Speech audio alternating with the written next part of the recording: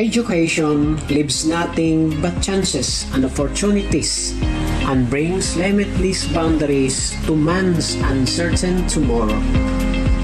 Success is not an accident. It's hard work, perseverance, learning, studying, sacrifice, and most of all, love of what you are doing or learning to do. This line is according to Pele, that for sure moved us, especially in this time of pandemic, as we face the new normal education. This school year had been very difficult to every one of us as we embrace the new normal scheme of education brought about by the global pandemic. We have been shaken, but we stood firm, hand in hand, and bravery put for tomorrow's dreams. To the champions in promoting quality, relevant, accessible, and liberating education, to our school's Division Superintendent Carmelino P. Bernadas, to our Assistant Schools Division Superintendent Sir Ray F. Bulawan, to our CID Chief Sir Nicolas C. Bailan, to our Education Program Supervisor of ALS Sir Vicente R. Antopina Jr., to our District Supervisor Sir Rato B. Isiha, to our Central School Principal Sir Rudy M. Palanya, proud parents, completers, ladies and gentlemen, welcome to the virtual completion rites of Alternative Learning System, Giporlos District for school year 2019-2020 with the theme Strengthening the Quality of Education Amid the COVID-19 Pandemic. Today, we are all living witnesses of accomplishments over hurdles, triumphs over defeats, success over challenges, and call for a celebration, for we once proved that nothing can stop the determined heart. To start with, let us have the Philippine National Anthem through audiovisual presentation, followed by a prayer and division hymn. Mga kababayan, ang Pambansang Awit ng Pilipinas. Kayang makinig, kaya sa sinangalan, alam ng puso, sa likid mo'y buhay.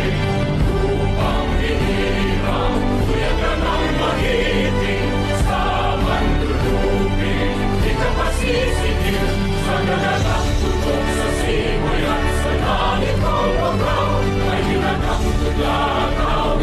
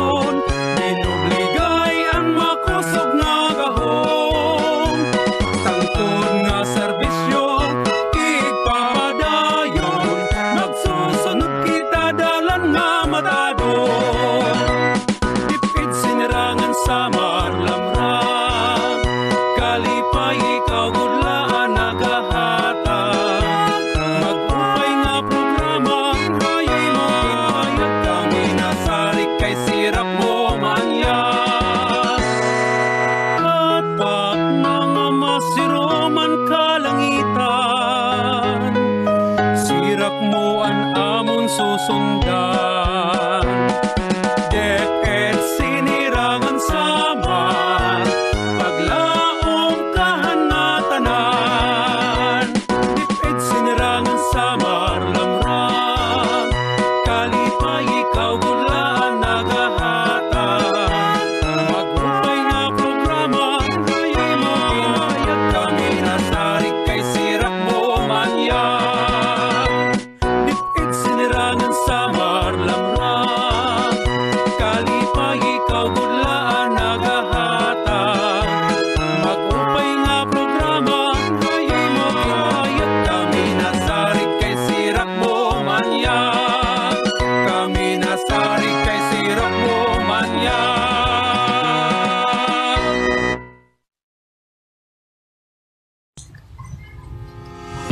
At this point, let us listen to Rosemary Isgarelio, completer, for her welcome address.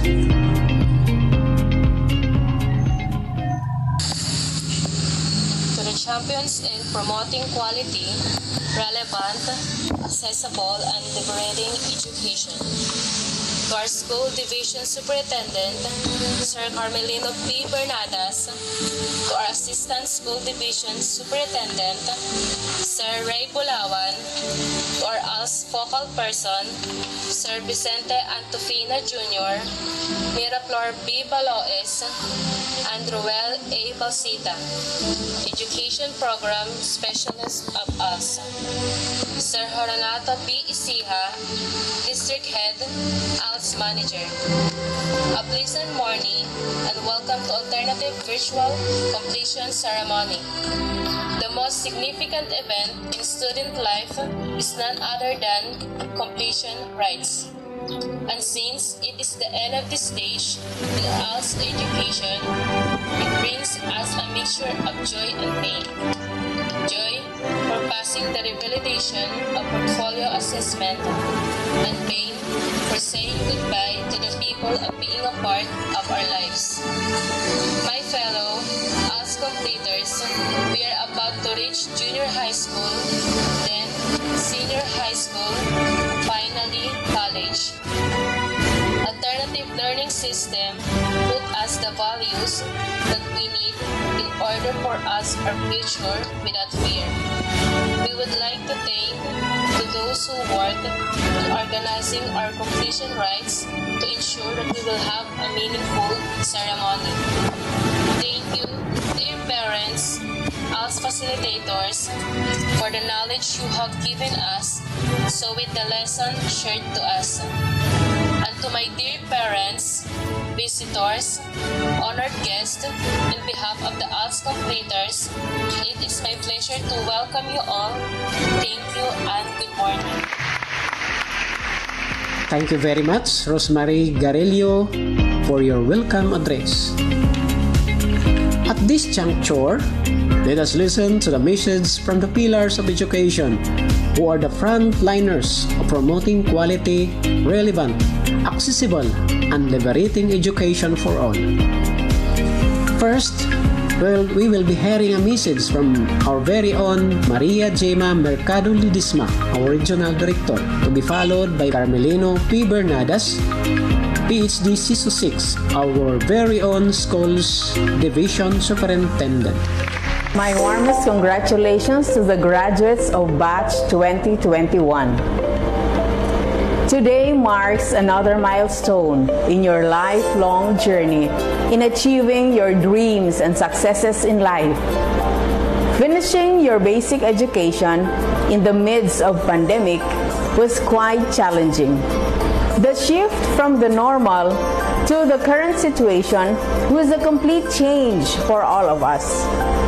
The process of keeping abreast with the latest trends in education was not easy, but you did your best in dealing with the challenges of the new normal.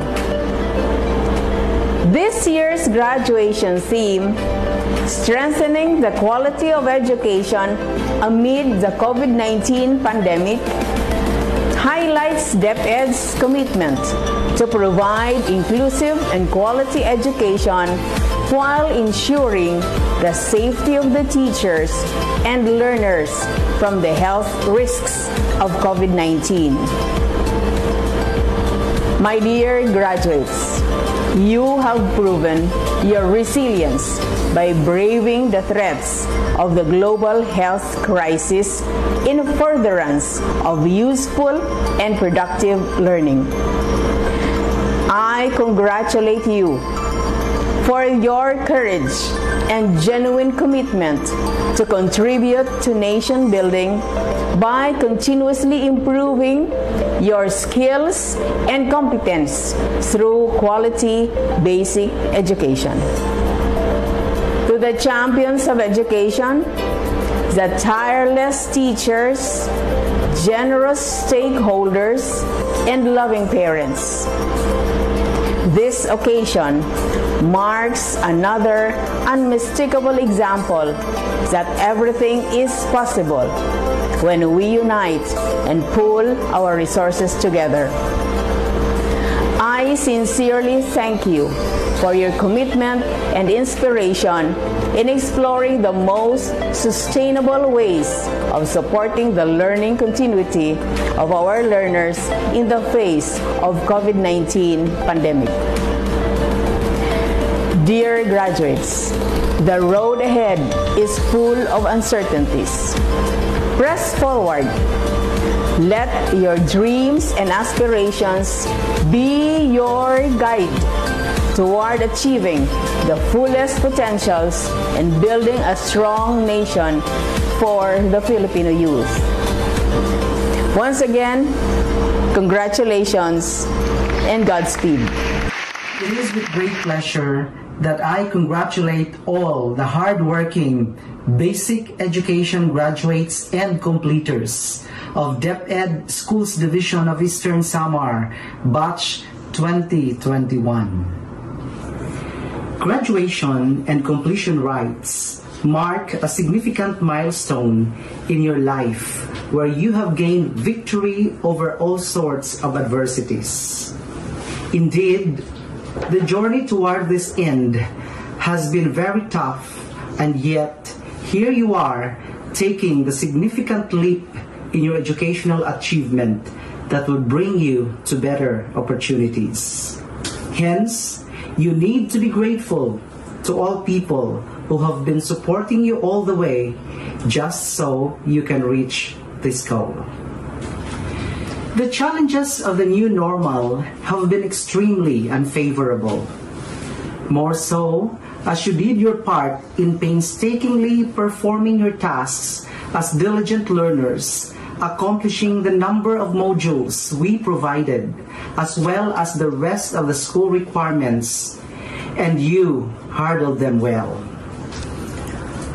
The theme for this year's graduation, strengthening the quality of education amid the COVID-19 pandemic, aptly fits the DepEd's efforts to ensure provision of accessible, quality, relevant, and liberating basic education for all, while ensuring the health safety of the teachers and learners from the risks of the dreadful virus. Thus, I am urging everyone to constantly pool our efforts together to further sustain the resilience in us, wherein we have proven ourselves as survivors from various types of tribulations in furtherance of quality basic education. Allow me, therefore, to extend my words of appreciation and gratitude to all the teachers, school officials, parents, the local government units, the non-government organizations, and all other stakeholders for all the sacrifices and support extended. You are instrumental to the attainment of all educational programs and projects as cited in our learning continuity plans implemented in our schools. To our dear graduates and completers, congratulations for a job well done. I feel delighted joining with you on this occasion with the able support of your parents and relatives, because you have reciprocated our efforts of making all of you worthy to become the lifelong learners that you are now. You have just started to take the road less traveled. Continue to leap forward and be the best that you can be. The road you have chosen may have been rough and even at times threatening, but you survived and now enjoying the fruits of your labor. Rest assured that we, in the Schools Division of Eastern Samar, shall continue to maximize our initiatives as we implement reforms in our educational system to ensure that you become globally competitive and able to meet the demands of the society. Again, congratulations.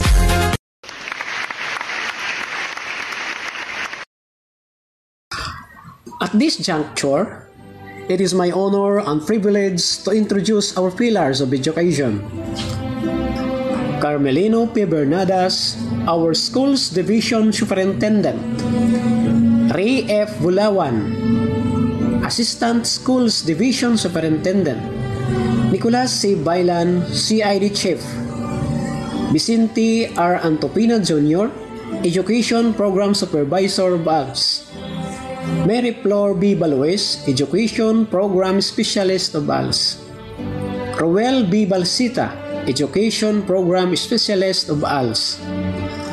Honorato B. Isiha, Principal in Charge, ALS Manager.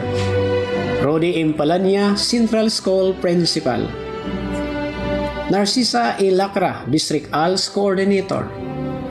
Yours truly, Ronald T. Colis, Mobile Teacher.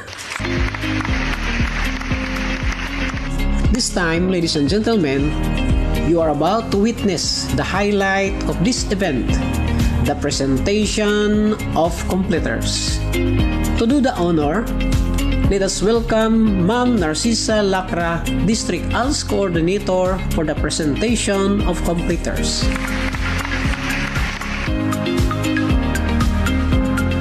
To our District Supervisor, Honorato B. Isiha, I have the honor to present to you candidates for completion batch 2019-2020.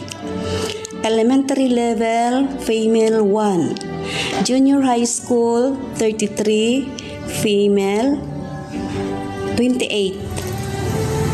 A total of 62 completers who have completed the requirements of the Department of Education. Indeed, in every hardship and sacrifice lies the sweet fruit of success.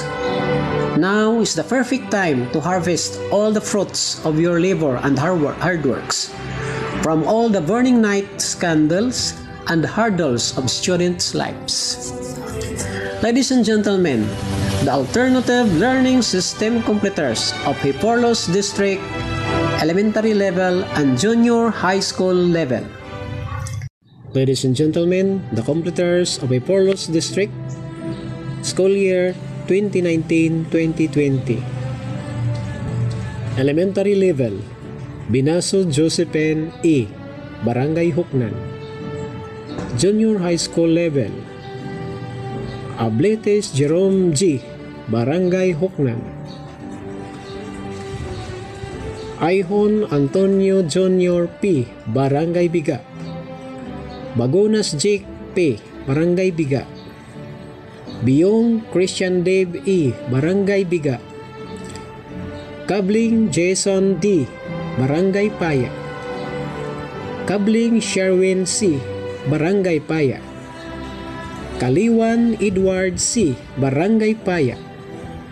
Dilantar Julan B., Barangay President Rujas. Eclio Marvin B., Barangay Biga. Fabiliar Martin B., Barangay 5 Poblacion. Flores St. John C., Barangay Biga. Gaban Miguel D., Barangay Huknan. Umambak J. Vincent E., Barangay Biga. Padel Gerald Il., Barangay Huknan. Padel Stephen C., Barangay Biga. Palsis Jeremy G., Barangay Huknan. Palsis Alvin C., Barangay President Rujas. Tercio Mark Dennis C., Barangay President Rujas. Waniwan Benji B., Barangay Huknan. Aguhayan May Kathleen W., Barangay Huknan. Aguhayan Metelen W., Barangay Huknan. Aguhayan Rosalie C., Barangay President Rujas. Albos Maduna G., Barangay Higuso. Kabilugan Juana T., Barangay Higuso. Kulandog Giselle Y., Barangay Paya. Kapagalan Michelle E., Barangay Huknan.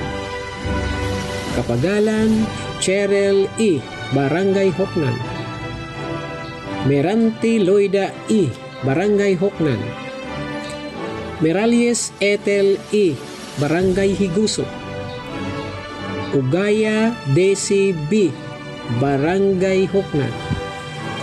Pabilio Arlen L., Barangay Huknan.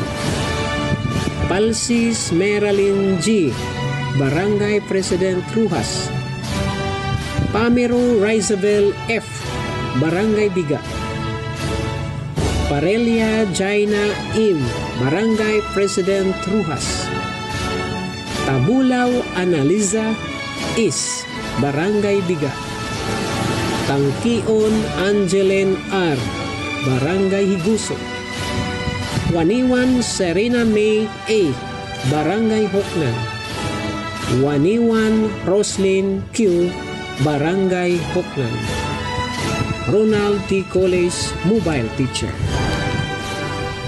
Litis Joel A., Abuying Jan Chris L., Asidilio Ronel A., Algado Juven F., Camarinis Idric A., Castillo Randy F., Dadulye Bleth L., Galyasa Jupil G., Galyasa Mark D., Enciso Ronnie Mark E., Oroga Warren B., Prongo Brian D., Samson Joshua B., Villarreal Mark S. Female Abit Crisel A., Abrinsusa Jocelyn G., Divanadero Almera N., Fabiliar Regine A., Garillo Rosemary S., Gonzales Analisa C., Hinolos Junilin D., Labutap Jelian D., Padreki Annalyn C.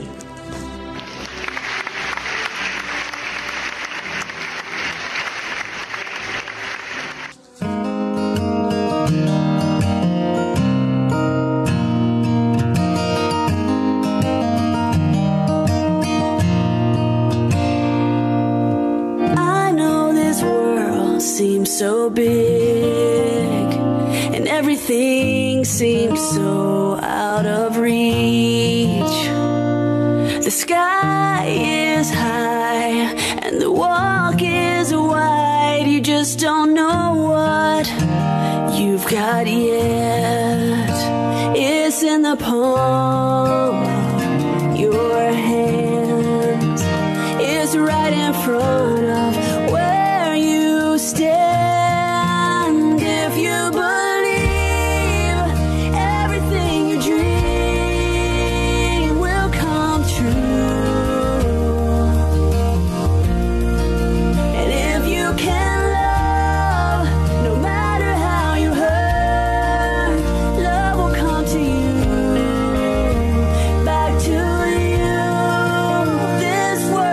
Yours.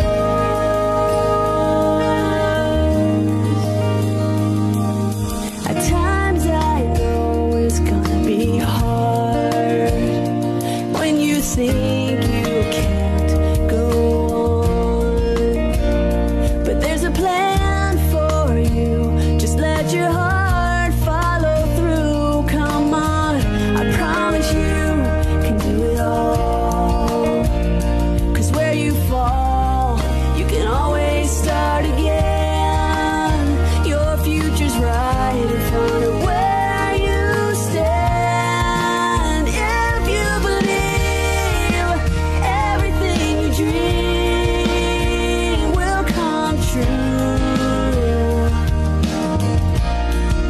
and if you can love, no matter how you hurt, love will come to you, back to you. This world is yours.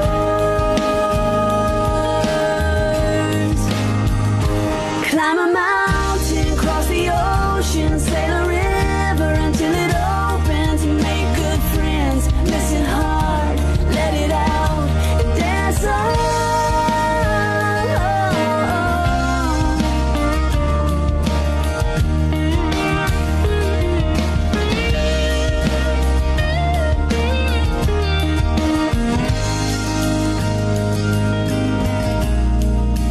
If you believe everything you dream will come true,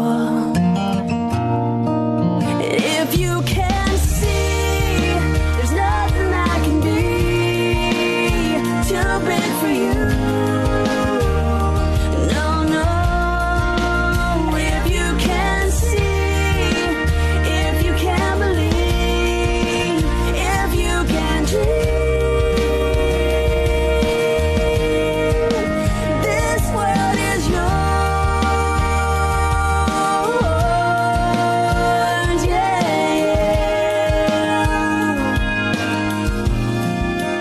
This world is yours.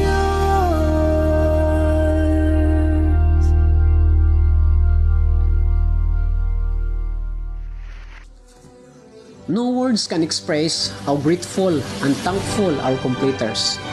Nevertheless, saying thank you, salamat, or whatever you may say, as long it comes from your heart, it can be comprehended by a listening soul. At this point, let us lend our ear to our brilliant and impressive education program supervisor, Sir Vicente R. Antopina Jr., for his closing remarks. My warmest congratulations to the awardees of this 2021 end of school year rights of the Alternative Learning System of the Schools Division of Eastern Samar.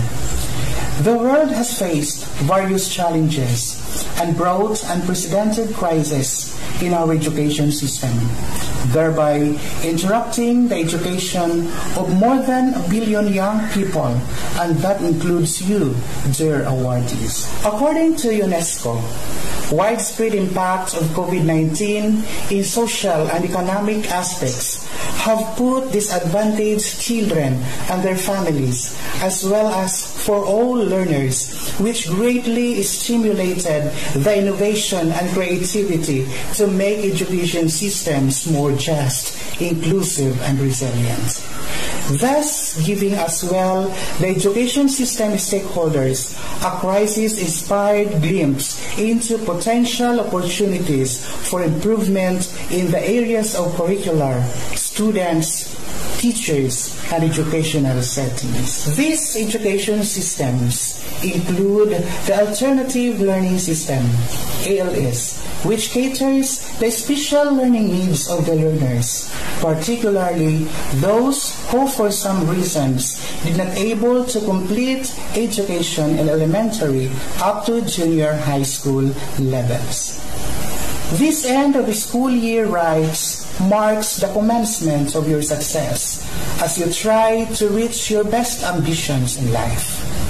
You, dearest awardees, are so blessed that despite of this pandemic situation, you managed and never did stop to pursue towards a better life. You have enormously persevered and gave all your efforts to reach this period of your life. I understand how difficult it was to organize your portfolio presentation. You have rendered sleepless nights, showered on your own sweets, eyes dried with tears, and pockets were emptied, just to ensure that your portfolio meets the requirements of the portfolio presentation assessment criteria. O di ba? Kaya naman pala na kaya ninyo at patuloy ninyong kakayanin. Huwag sayangin ang pagkakataong ibinigay sa inyo ng DepEd sa pamamagitan ng Alternative Learning System, ALS, na itaguyod muli ang inyong mga pangarap sa buhay. Dahil sa ALS, may pag-asa. The competencies you have acquired in the Alternative Learning System will enable you to become a more functional member of the family, community, country, and the world. You have discovered your potentials and overcome your weaknesses so as to improve your life in the future. And as you go along with your life's journey, never forget those people who are behind your success. Your family, relatives, friends, and of course your teachers who served as your mentors as you track the path to success. Send them a hug, kiss, chat, text messages, or even make video call to express your gratitude to them. For a grateful person receives bountiful blessings from God. I would like as well to make this opportunity to the ALS teachers, school administrators, and stakeholders, especially the Office of the Honorable Governor Ben P. Ivardoni, for the medals given to the awardees. Thank you so much, and we hope that you will sustain your dedication in the ALS and promise to help our clientele. Para sa inyo mga awardees ng 2021 end of the school year rise of the Alternative Learning System of the Schools Division of Eastern Samar, sabay-sabay nating isigaw, hindi ako titigil, aabutin ko ang aking mga pangarap sa buhay. Thank you and congratulations. Thank you, Sir Antopina, for the touching words felt in our heart. Now, let us listen to the message of acknowledgement to be given to us by the mobile teacher of Giporlos District, Ronald T. Coles.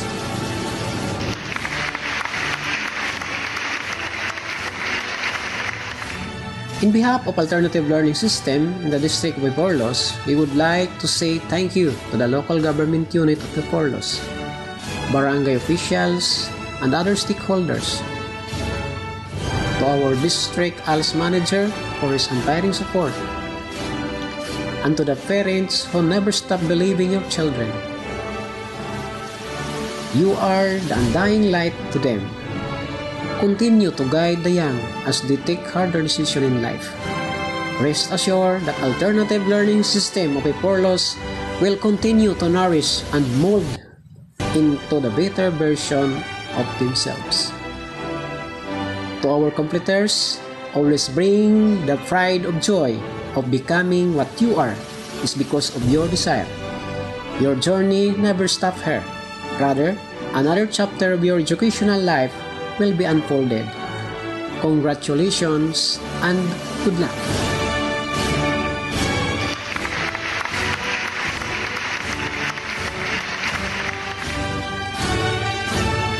Thank you very much for watching the virtual completion rites of Alternative Learning System, Giporlos District. This is your host, Ronald T. Coles, saying, life is a choice and destiny. Your choices define of what you destined to be. Good day, and God bless us all.